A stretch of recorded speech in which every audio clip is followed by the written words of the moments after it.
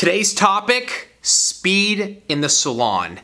And exactly how important is it? Right now on the Biz Talk.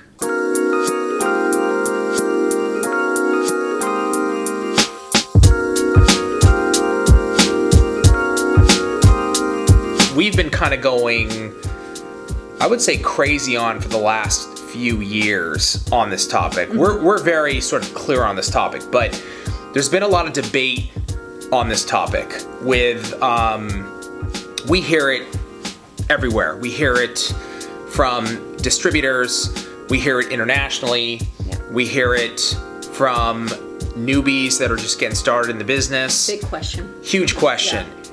How important is speed in the salon?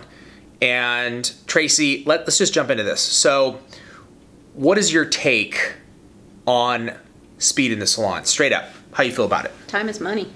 Time is money. Speed is the way you're gonna move through and make the most amount of money in a day. Right. It's important. Yeah. Okay. So let me ask you this question. Let's start with a brand new nail technician. So if you're new, because I want to hit, like, if you're new or if you're advanced, like, how much should you be concerned with time based on your skill level? So let's start with, like, somebody like me, right? If I'm gonna start doing nails, just give up. Okay, and after I come back after giving up, should I be very concerned with time in the beginning? I don't. If you were a student of mine, I would say don't worry about it right now. Okay. My first full set was 5 hours. Okay. So in the beginning, time for you, like, you're like, let me put this aside because you got to focus on technique. Technique, right. So that's going to be my focus first of all, is I've got to get this down. And I guess the best way I can relate to this is when I started shooting videos, I wasn't concerned about time. Right. I was like, I have to just complete it and get it done and upload it. So I'm assuming it's the same thing with, like, you're practicing a full set of nails coming out of school, you just got your license, it's gonna take you some hours to get done. Absolutely. Yeah. It's not something, if you're stressing yourself out about the time aspect, it's going to take longer. Yeah. It's going to, because you're going to get nervous and frazzled. It's when you start getting the technique down and you kind of go on automatic pilot. Yeah. That's when you're going to see the time shave. Okay. Okay. So that seems pretty clear, and it makes a lot of sense because you have to be able to complete something first. Like, you got to finish it.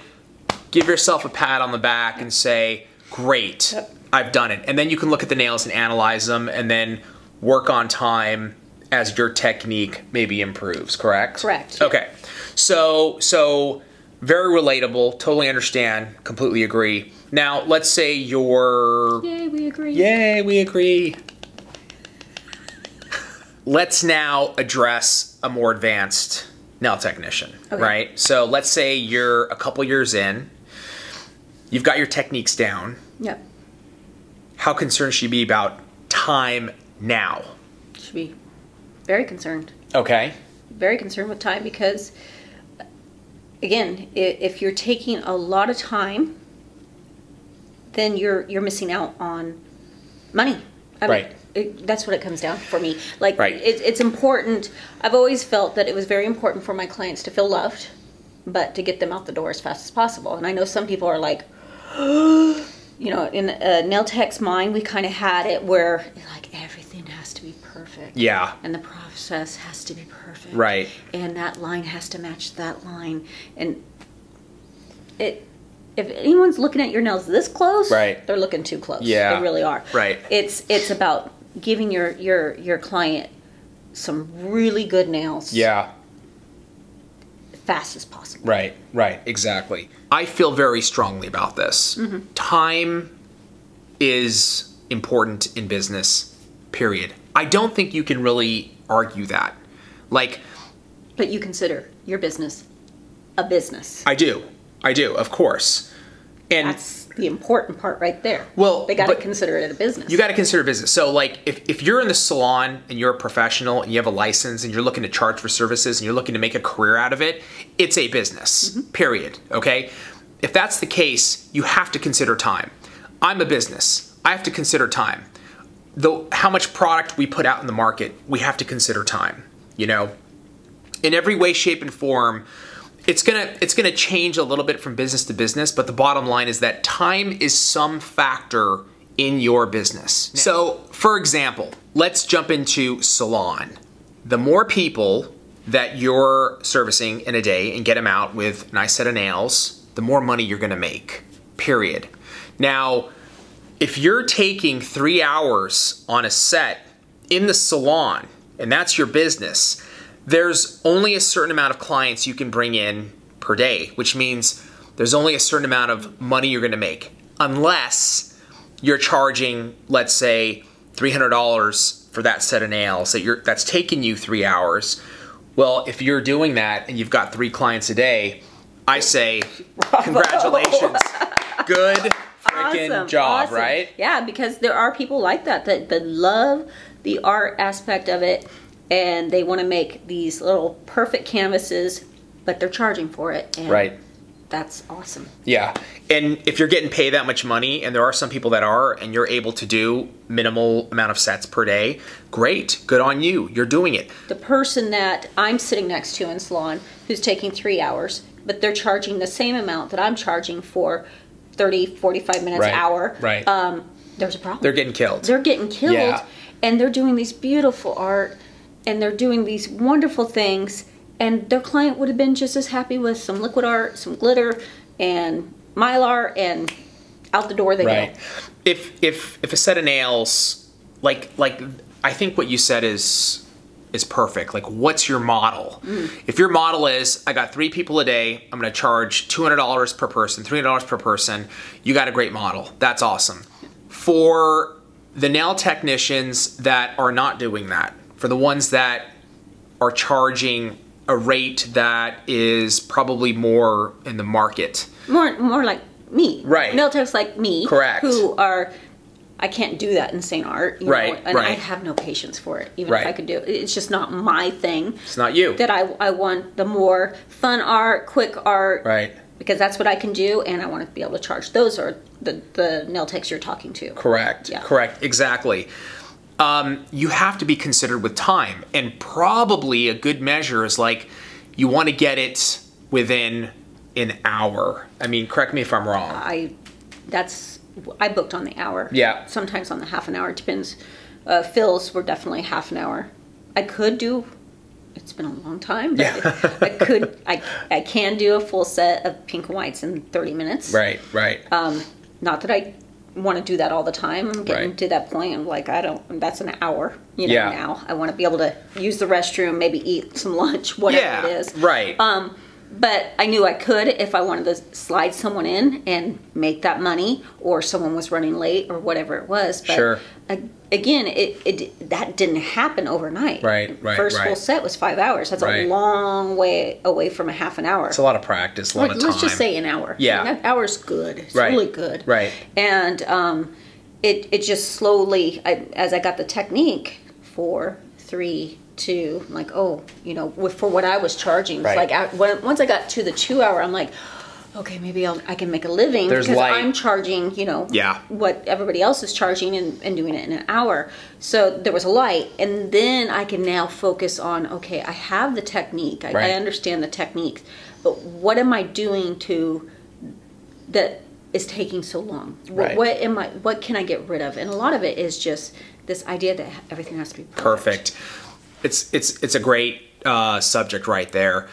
If you're caught up on like your nails have to be absolutely freaking perfect every single set, you're never gonna get a set out. No. You're just not. You've got to get the set out. You got to get it done, and you got to get the customer out the door. That way you can welcome your new customer in the door, and you got to get it done. So I think that's in everything. Like, the way that we've built our business here at Young Nails has been far from freaking perfect. Yeah. Seriously, not even close. You know what it's been? You know what it's been? I'll tell you. It's been an experiment of let me try this and let me try that. And then once we figure out what to do, okay, now we're gonna do that, and then we're gonna try to get faster and better and more efficient, and do it again, and do it again. Yeah. Exactly. Repetition over and over again. I think that's why some people wonder why our nail vlogs sometimes, they're very simplistic designs. Right. Why? The reason is because, first of all, we want to give designs that you can actually do in the salon and charge and get them done within an hour. You know, that's real nails that you can do in the salon and charge for them that are so beautiful. Like, they're gorgeous. But it's not, you're not putting, I always use this example, you're not putting 68 rhinestones on the damn nails. You know what I mean? On your nails. Yeah, exactly. Seriously. They're coming off in 2 weeks, so right. No Mona Lisa. It's, and I'm not knocking that. I think it's beautiful if you're getting paid for it. Yeah. Even from an artistic standpoint, are they beautiful? Of course they are. Like there's so many artists in the nail industry.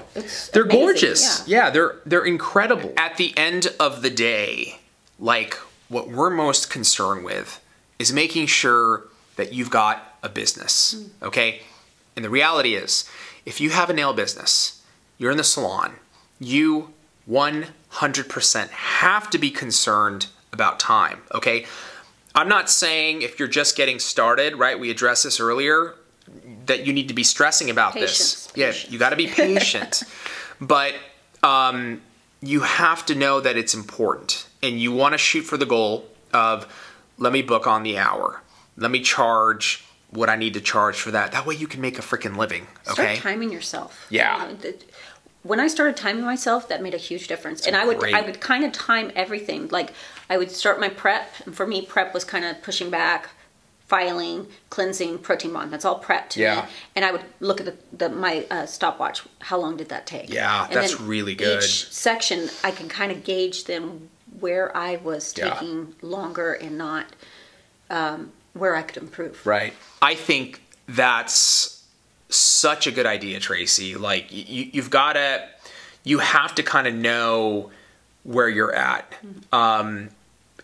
If you're going to make this into if this is a business, you're going to charge for it, if you're going to pay bills, if you're going to support your family, help support your, whatever it is, if you're going to be that entrepreneur, you need to be concerned about time. Like, time is definitely, it's